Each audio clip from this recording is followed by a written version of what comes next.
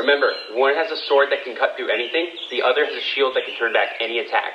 Be careful. Thanks, Professor.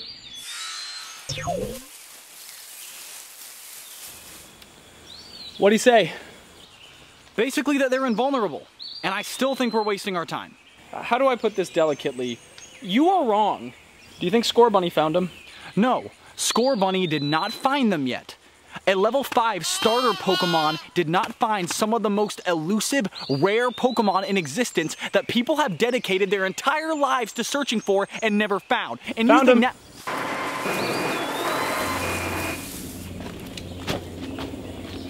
Whoa.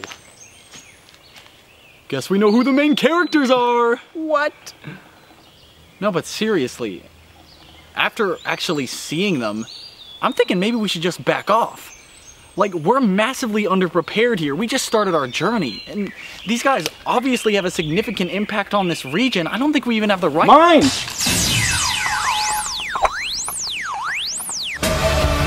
I choose you. Zacian! Wow.